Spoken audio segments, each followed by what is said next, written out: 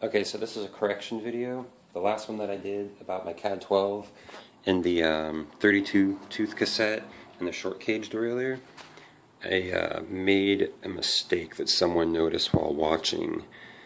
The B screw I said to have all the way in, that is untrue for this model. I've got it about halfway in. The issue is the screw's too long, so if you have it all the way in, it actually goes past the flat of the hanger here. So it's not seated properly, it just kind of hangs out and like mashes itself against the flat. So this way, if I can actually get a proper angle,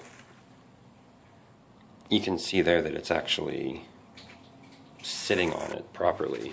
So, and as you can see here, there's still enough play for the derailleur, so that's all good.